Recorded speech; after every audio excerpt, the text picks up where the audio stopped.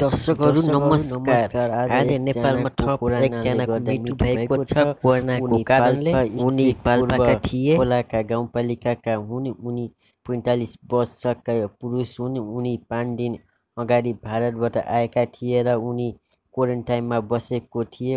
उनको स्वास्थ्यमा खराबी आएपछि नजिक रहेको मिसन अस्पतालमा उनलाई भर्ना गरिएको थियो र उनको मृत्यु 20 गते भएको थियो। आज मात्रै कोरोना सङ्क्रमितको पुष्टि भएको छ। यो सहित कोरोना मर्नेको सङ्ख्या नेपालमा 10 जना पुगेको छ। त्यस्तै आज 334 जनामा सङ्क्रमण पुष्टि भएको छ भने जसमध्ये 319 जना पुरुष र 15 जना महिला रहेका छन् र हाल कोरोना सङ्क्रमितको जनसङ्ख्या अनुसार 2450 जना पुरुष र 184 जना महिला रहेका छन्। थप समाचार सुनौ स्वास्थ्य मन्त्रालयबाट। प्रादेशिक जनस्वास्थ्य प्रयोगशाला विराटनगरमा गरिएको परीक्षणमा 1 जनाको पोजिटिभ आएको छ। उहाँ मोरङ सुन्दर हरैसाका हुनुहुन्छ, 24 वर्षीय पुरुष।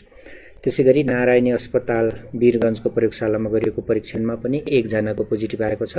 पर्सा पोखरियाका हुनुहुन्छ, उहाँ 15 वर्षीय किशोरी हुनुहुन्छ।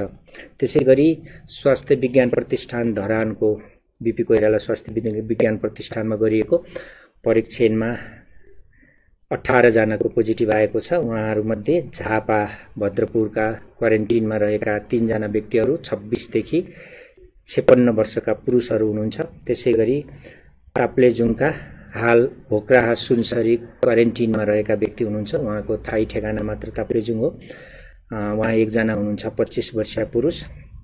त्यसैगरी मोरङको हाल भोक्राकै सुनसरीको भोक्रा क्वारेन्टिनमा रहेका 1 जना 30 वर्षीय पुरुषको पोजिटिभ आएको छ। त्यसैगरी सप्तरीका 13 जना व्यक्तिहरू जो राजविराजका, हनुमाननगरका, कनकालिनीका, छिन्नमस्ताईका र शम्भुनाथ क्वारेन्टाइनमा रहेका व्यक्तिहरू हुनुहुन्छ। उहाँहरू 17 देखि 48 वर्ष उमेरका पुरुषहरू हुनुहुन्छ। त्यसैगरी प्रादेशिक जनस्वास्थ्य प्रयोगशाला हेटौडामा गरिएको परीक्षणमा 9 जनाको पोजिटिभ आएको छ। उहाँहरूमध्ये 7 जना बारा आदर्श कटवालका हुनुहुन्छ। उहाँहरू 30 वर्षीय महिला 1 जना र 12 वर्षीय बालकदेखि 30 वर्ष उमेरका अन्य पुरुषहरू हुनुहुन्छ। त्यसैगरी सिन्धुली कमलामाईका 1 जना 23 वर्षीय पुरुष र रौतहट गुजराका 1 वर्षीय 18 वर्षीय पुरुष पनि पोजिटिभ देखिनु भएको छ। त्यसैगरी पोखराको प्रयोगशालामा गरिएको परीक्षणमा 16 जनाको पोजिटिभ आएको छ। उहाँहरूमध्ये म्याग्दी मङ्गला गाउँपालिकाका 1 जना 19 वर्षीय पुरुष। त्यसैगरी बागलुङका निसीखोला बडीगाडका गलकोटका 10 जना हुनुहुन्छ।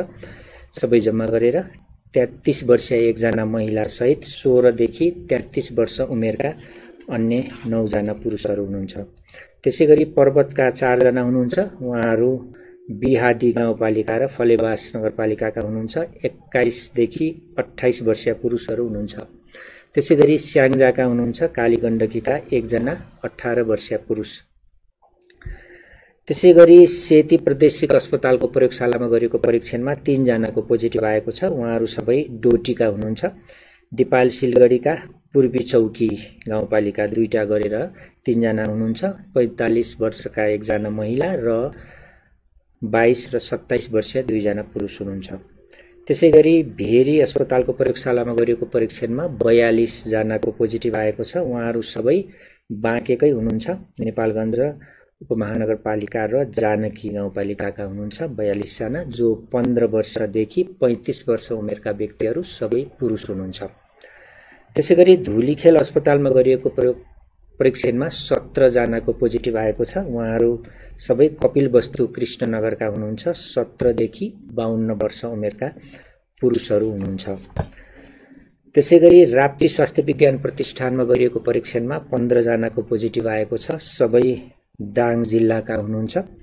राजपुर गाउँपालिकाका, बगलाचुली गाउँपालिकाका, घोराई उपमहानगरपालिकाका र बबई गाउँपालिकाका गरेर 15 जना हुनुहुन्छ। उहाँहरूमध्ये 23 वर्षीय 1 जना महिला र 16 देखि 36 वर्ष उमेरका अन्य 14 जना पुरुषहरू रहनुभएको छ। त्यसैगरी कर्णाली स्वास्थ्य विज्ञान प्रतिष्ठानमा गरिएको परीक्षणमा 106 जनाको पोजिटिभ आएको छ। उहाँहरूमध्ये मुगु खत्याटका 1 जना 27 वर्षीय पुरुष, दैलेखका अन्य 105 जना हुनुहुन्छ। उहाँहरू नारायण देवलकट सोताका, मन्टाकुरा र बस्कोट भगनीका हुनुहुन्छ। उहाँहरू मध्ये 5 वर्षीय बालिका सहित 32 वर्ष उमेरका 5 जना महिलाहरू र 4 वर्षीय बालकदेखि 55 उमेर समूहका अन्य 100 जना पुरुषहरू गरेर कुल 105 जना दैलेखका संक्रमितहरू देखिनु भएको छ। कोशी अस्पतालमा गरिएको परीक्षणमा 5 जनाको पोजिटिभ आएको छ। उहाँहरूमध्ये झापा कचनाकवलका 2 जना 17 र 25 वर्ष उमेरका पुरुषहरू, त्यसैगरी खोटाङ हलेसीका 3 जना 21 देखि 45 वर्ष उमेरका पुरुष हुनुहुन्छ। त्यसैगरी प्रादेशिक अस्पताल सुर्खेतमा गरिएको परीक्षणमा 8 जनाको पोजिटिभ आएको छ। उहाँहरू सबै दैलेखका हुनुहुन्छ।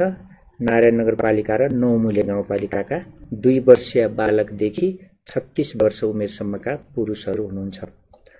त्यसैगरी राष्ट्रिय जनस्वास्थ्य प्रयोगशाला टेकु काठमाडौँमा गरिएको परीक्षणमा 93 जनाको पोजिटिभ आएको छ। उहाँहरू 12 महागढीमाई नगरपालिका, विश्रामपुर गाउँपालिका र सुवर्ण गाउँपालिकाका 5 जना हुनुहुन्छ। 19 देखि 32 वर्ष उमेरका पुरुषहरू। त्यसैगरी धनुषा जनकपुरका 6 जना हुनुहुन्छ। 30 वर्षीय महिला र 33 देखि 37 वर्ष उमेरका पुरुषहरू हुनुहुन्छ। त्यसैगरी कपिलवस्तुका ओडरी मावि र जनचेतना मावि यशोधरामा क्वारेन्टिनमा रहेका 12 जना हुनुहुन्छ।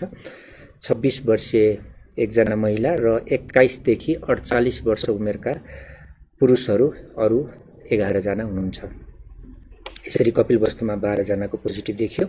त्यसैगरी महोत्तरीका 3 जना, उहाँहरू भङ्गा नगरपालिकाका 19 देखि 36 वर्ष उमेरका पुरुष हुनुहुन्छ।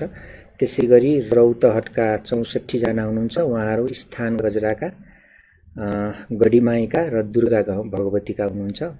6 महिने बालिका सहित 3 जना महिला हुनुहुन्छ। त्यसैगरी 8 वर्षीय बालक सहित 45 वर्ष उमेर समूहका अन्य 61 जना पुरुषहरू हुनुहुन्छ। त्यसैगरी सर्लाही, श्रीप्रावी, छोटोल, धबनियाका 3 जना हुनुहुन्छ। 19 देखि 40 वर्ष उमेरका पुरुषहरू हुनुहुन्छ। यसरी कुल 334 जना नयाँ संक्रमित पछिल्लो तथ्याङ्क अनुसार थप हुनुभएको छ। उहाँहरूमध्ये 319 जना पुरुष र 15 जना महिला हुनुहुन्छ।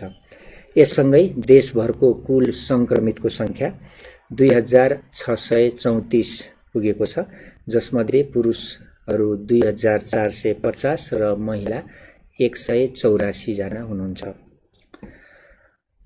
संक्रमितहरूको हालसम्मको तथ्याङ्क प्रादेशिक विवरणमा दिन चाहन्छु। प्रदेश नम्बर 1 का 12 जिल्ला समेटिएका छन्, जसमा 197 जना हालसम्म संक्रमितको संख्या रहेको छ। त्यसैगरी प्रदेश नम्बर 2 का सबै 8 जिल्ला समेटिएका छन्, जसमा हालसम्म 963 जनाको संक्रमितको संख्या छ। बागमतीका 12 जिल्लामा 59, त्यसैगरी गण्डकीका 7 जिल्लामा 53, त्यसैगरी प्रदेश नम्बर 5 का 11 जिल्लामा 898, कर्णालीका 6 जिल्लामा मुगु सहित 383 जना र सुदूरपश्चिमका सबै 9 जिल्लामा 81 जना गरी 2634 जना कुल संक्रमितको देशभरको संख्या रहेको छ भने जिल्लाको संख्या 65 पुगेको छ। त्यसैगरी आज भर्खरै प्राप्त समाचार अनुसार फेरि एउटा दुःखद खबर छ। पाल्पाको पूर्व खोला गाउँपालिका सिलुवाका 45 वर्ष उमेरका पुरुष जो भारतबाट 5 दिन अगाडि आउनुभएको जानकारी हामीलाई प्राप्त भएको छ। उहाँ क्वारेन्टिनमा रहनुभएको थियो, स्थानीय क्वारेन्टिनमा। उहाँलाई स्वास्थ्यमा गडबडी, श्वास प्रश्वास सम्बन्धी समस्या आएपछि पाल्पाको मिसन अस्पतालमा भर्ना हुनुभएको थियो 3 दिन अगाडि र उहाँको मृत्यु 20 गते भएको हो हामीलाई प्राप्त जानकारी अनुसार र उहाँको स्वाब सङ्कलन गरिएको थियो र उहाँको स्वाबको परीक्षण पोजिटिभ आएको छ। यो सँगै मृत्यु भएका व्यक्तिहरू जो पोजिटिभ कोभिड-19 को पोजिटिभ संक्रमण थियो संख्या 10 पुगेको छ।